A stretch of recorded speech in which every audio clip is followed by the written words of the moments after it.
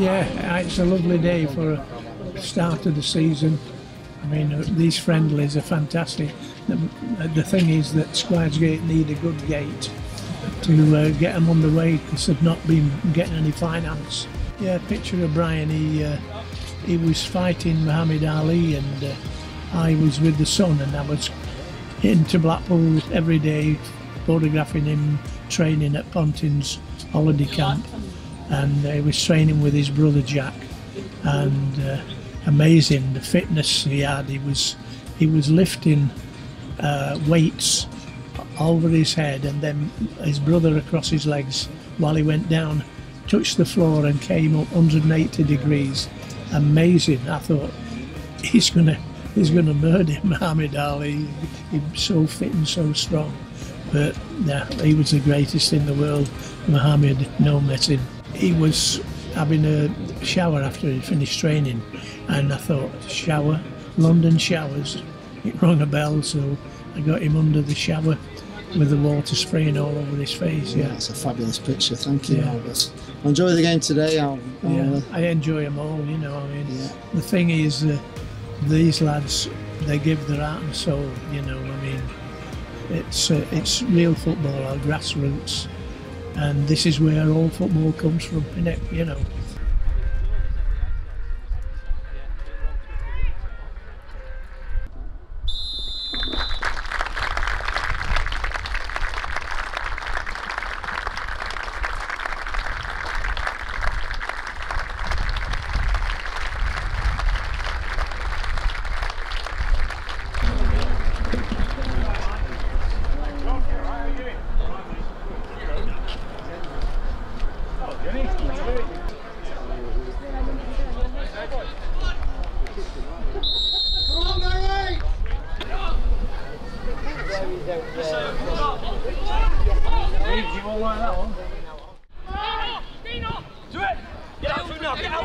Time, Jacob, time.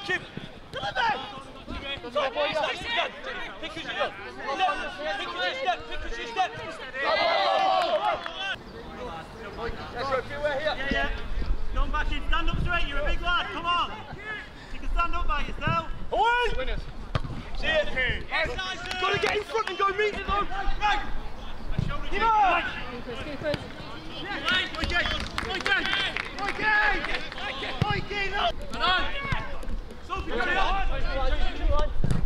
Yes, boy! Stop it!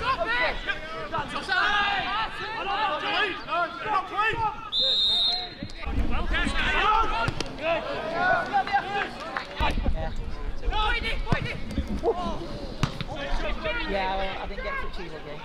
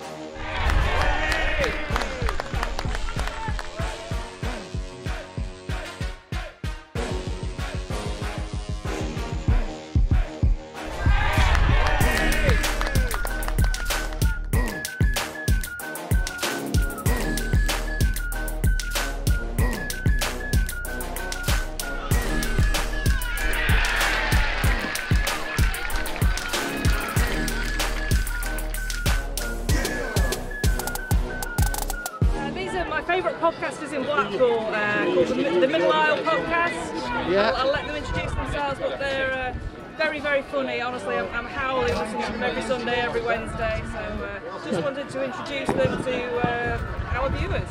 I'm Josh. I'm Tom. Rob. And I'm Al. Yeah, we started a podcast a couple of months ago now. We started it up. We've been trying to do a podcast for a few years. We've had the idea, so we started one up as a comedy podcast where we discussed the bizarre items that you find in the middle aisle of German supermarkets. So items such as decorative clips. The shape of birds are very nice. I'm not sure what you'd use them for, but that's the kind of thing you find there. You're not allowed to use them outside on the packaging. It says they're not out, you can't use them. You got to use them for indoor, haven't you? Yeah, indoor only, yeah. Rod's got a folding portable sink. Always comes in handy, doesn't it? It says on the instructions, not for transportation of live animals. Okay. Every week, we scour around probably about a 20-mile radius, finding different bits from Aldi and Lidl. Just literally, the more random it is, the better it usually turns out. I think we're currently sitting at, was it number 17 in the improv all-time charts in the UK? Just entered the improv charts for Australia, I think, as well. Wow. So we're up there, we've maybe listening down. You info on, sorry. Hello. We're on iTunes, we're on Spotify, any good podcast hosting channel, basically. Yeah, just search for the Middle Aisle podcast. Yeah, you're going to find us. We're absolutely everywhere. We've actually just started a couple of new shows as well. So every Saturday you get a show. Saturday comes out about 12 o'clock. That's the Middle Aisle show. And then we release on a Wednesday a new one called The Staff Room, which is more of a bit of a loose talk between us. And then we've got a new one coming out in a few weeks. Hopefully we'll have more news on that soon. I'm Johnny. I run the social media for Bury AFC. Been doing it since about September last year after the first home game. Yeah. I didn't get involved initially due to just being a fan and wanting to watch, but they were asking for volunteers and I decided to pop my name up, and that's where it started. We're building a club, you know, hopefully bring football back to the town of Bury. It's a town that deserves a football team. It's a town that deserves a football team that's run the right way. Not run by out-of-town charlatan businessmen that just want to take money out of it. So we've come back in at North West County's Division 1 North, which is Step 6. So I think it's 5 promotions to the Conference North, and then obviously 2 to the Football League. So, you know, it'd be nice to be back in the Football League within 10 years. Do we expect it? No. But it's just going to be an adventure, isn't it? I'm really looking forward to it, especially with some of the players that we've got. If you go on any social media and just type in Bury AFC, we should come up. And myself, if you just go Johnny_base on Twitter, you can connect with me. I'll talk about anything Bury AFC. You know, just get in touch. My background has been a supporter. I've also my father, who's passed away some years ago, and then my grandfather as well. So I'm 3rd generation. I've also got my son and my granddaughter, so there's 5 generations there of football supporters of Bury FC.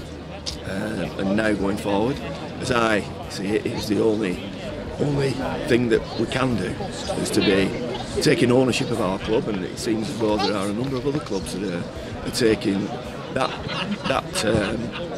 way of doing things, and they're taking control of the club. And if it takes coming down here, it's an all new ball game, but it had to be done. Squires Gate in possession as they look to come forward, a ball over from Webster. Adam McWilliam in possession. Squires Gate in possession there, number 11 scored!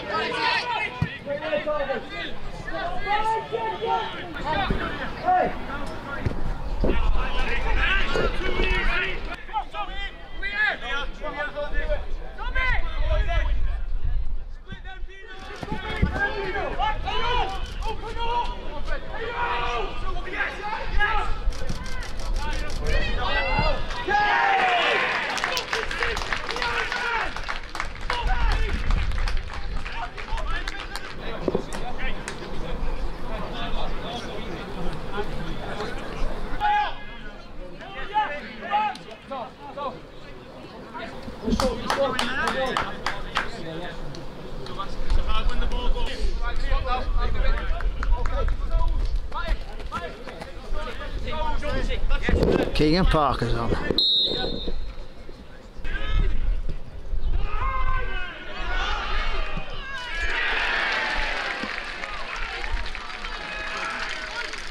Don't go chasing lost causes. Keep your shape. You're too wide, men. You don't need to be high and wide, right? 4-2 up, manage the game. Play narrow. Play fucking narrow. Make him go wide. Because we can deal with that. Come on. Hey, come on.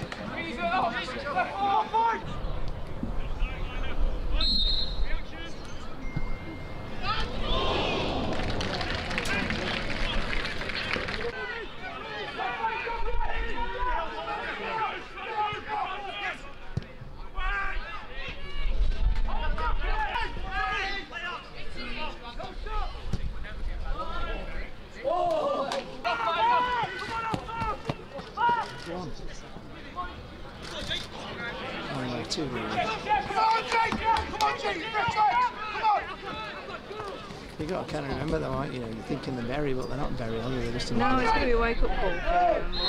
They've got to realise that they're playing to see if it's a league above, so they're going to be better.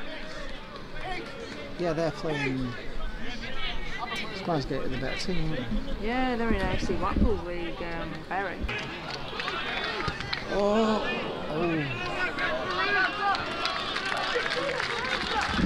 It's brilliant, isn't it? Yeah, they brought a big crowd and everything. It's fantastic. Yeah. It's really good. Oh, they're on a right adventure. This is the beauty of having a team like these in this league. You don't know down. Yeah, one they're going to take. They boost all the gates for everywhere. all clubs. It's like Rangers, isn't it? You know, not as good as Rangers, but you know what I mean? It's that good. Non-league will make a lot of money out of them. Yeah, great.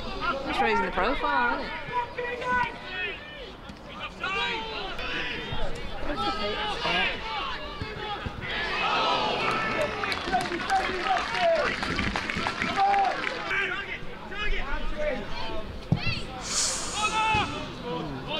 Decent effort, haven't we? Trying to see you.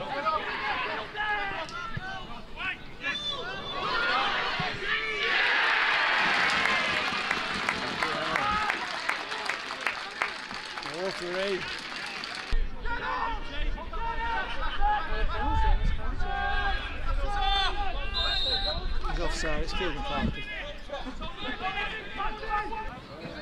Around here earlier, it's so hot over there.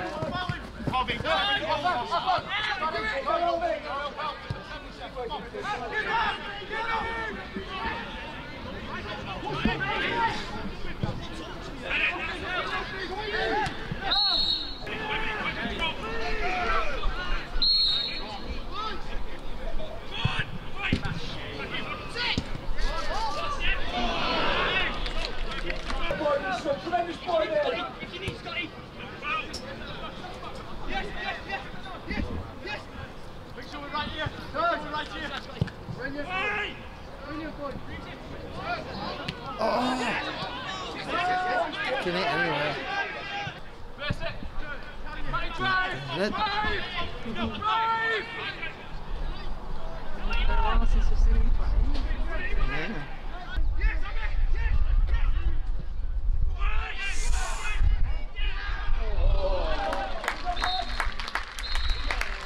Hey, 4-3.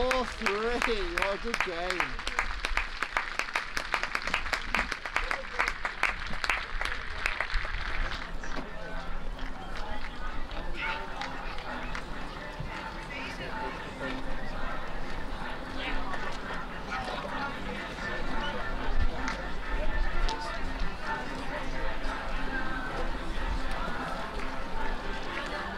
Have you enjoyed it, Keigan? Yeah, it's good. The last kind of month, 6 weeks, I've been getting back a bit fitness. I've been playing some games in Scotland, and it's given me a bit of hunger for it. So I've came down to play a few games for Squires Gate. It's just good to get back on the pitch again, and I'm sure the match sharpness will come. I was unlucky with that wee chip as Welsh. Like I say, it's just about getting back and enjoying the game a bit at this age, you know. Still got something to play for on a Saturday. Yeah, and a good win for the team. Yeah, brilliant. I was quite pleased with some of the players we had there. I was down on Thursday night training, and some of the young boys looked really good. So I'm sure they'll they'll come onto a game and do well this season. I'm playing against Blackpool on the 7th of July, but I've not signed with anybody, so I've still got the option of coming down here to play some games as well. Just kind of playing it week to week now, getting back, enjoying the game and a bit of fitness, yeah. Right. So, yeah. So if you want to see Keigan, he's playing against Blackpool in a few weeks' time. Yeah, 7th of July, Friday night that is, aye. Brilliant, thank you. We were excellent for around about 70 minutes, and then we started to tire a little bit towards the end. Obviously, you know, when you're 4-1 up, it's very hard to know how to manage the game. You know, they had a lot more players in the squad than us, so, you know, when they play 2 separate 11s, it is very hard to keep up fitness-wise. Also, it's our first game back as well, so, you know, it was difficult, but we were really pleased with the outcome. You know, I thought that we created plenty of chances and we took our goals really well. Talk us through the goals then. First one, penalty. For me, it's a stonewaller. You know, he's got himself in an awkward position, and you know, when you get tapped, you've got to go down. You know, and obviously, there's no other man I'd want than Boyd. You know, tucking it away from 12 yards, he doesn't miss him.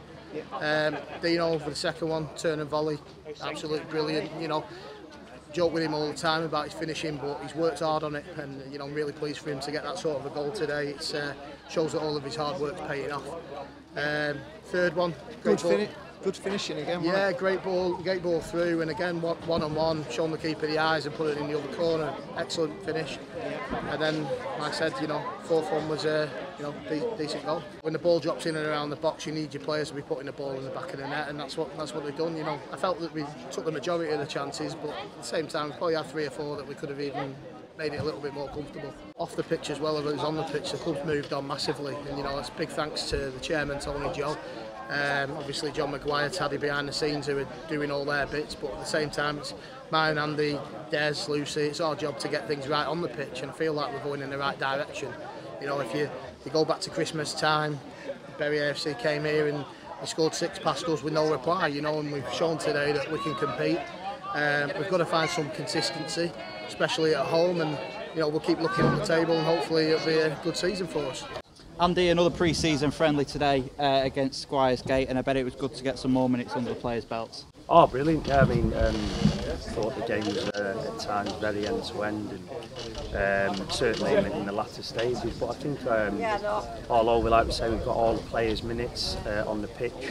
It's just been a frustrating week, really, because we've been able to, you know, get out on the pitch on the Monday and the Thursday, get the work in, but we've lost a couple of players due to injury, and a couple of Greg Daniels and John O'Hunt to illness, so that's frustrating.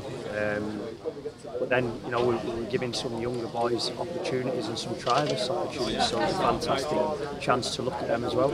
You talk about the younger players in the squad, they really had to step up today, and I thought that the centre-back pairing, certainly in the first half of Ao and Jordan, was a good asset for your side. Definitely, you know, we worked on stuff the last couple of weeks on certain areas, and they've got a good understanding of that. I think the team's got a good understanding of that. We know every pre-season game's a bit different for us because we're Bury, and you know, it's a big game for everyone. So we've just got to accept that.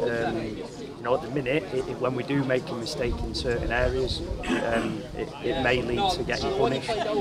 But as long as come 31st of July, we're starting to eradicate them, and you know, what we're demanding of the players this year, we want clean sheets because we know we've got fitness levels, you know, that are very, very high, but we don't want to be leaving it late in games to be picking up results.